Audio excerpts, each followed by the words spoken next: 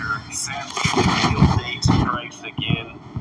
As we had it circled, September 11th, 2024 was the kill date for the month of September. And if you're new here, once a month there's a date that comes up that has numerology of paths that equate to 64, 44, and 28. And in the practice of coding numbers into words, there's 4 base ciphers of the English language. The word kill equates to 64, 44, and 28.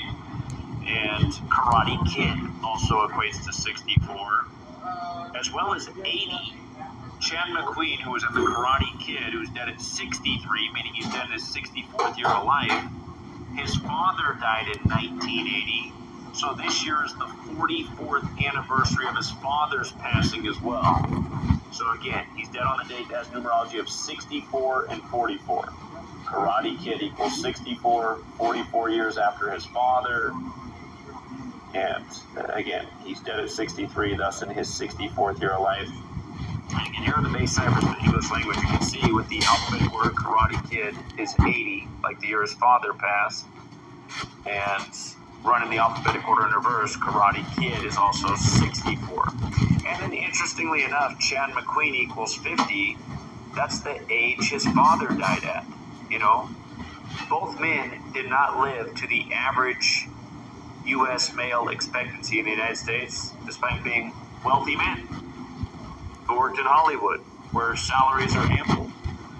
And something else I noticed about his father's death is that he died 228 days after his birthday. Of course, death in Sumerian Gematria equates to 228.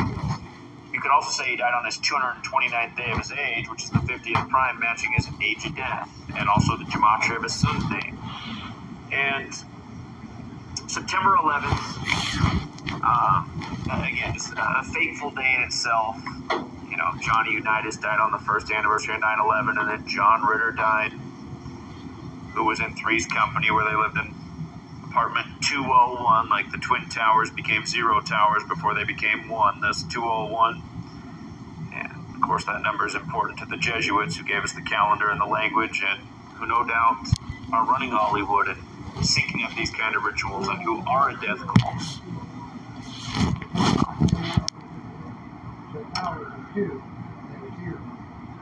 R.I.P. to Chad Mcqueen.